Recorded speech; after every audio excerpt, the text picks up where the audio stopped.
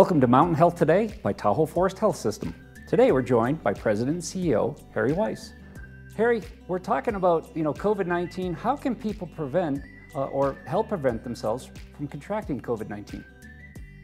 That's a great question, and the CDC, or Centers for Disease Control, is really a great source to stay on top of the most recent or latest guidelines for prevention of the spread of COVID-19, and that can be found at cdc.gov.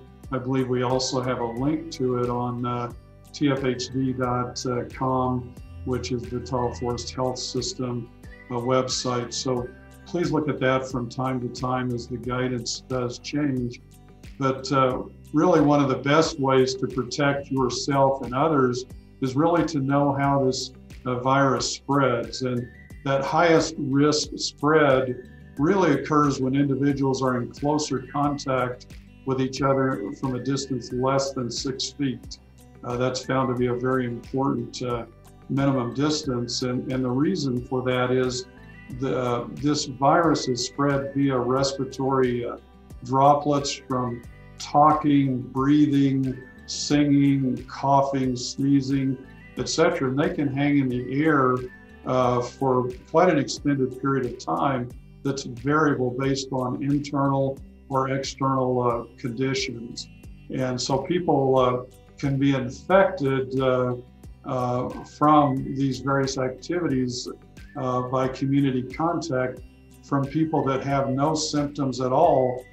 They can still spread the virus to others. So it's why it's so important to try to keep that physical distancing, and of course do the masking, the hand washing, etc.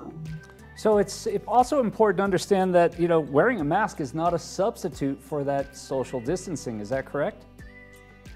That is absolutely correct. The physical distancing is super important.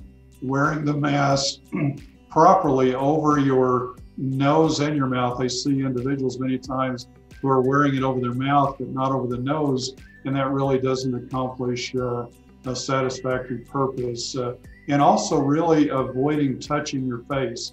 We all have a great tendency to want to touch our face. Use a hand sanitizer that's at least 60% alcohol if you can't wash your hands.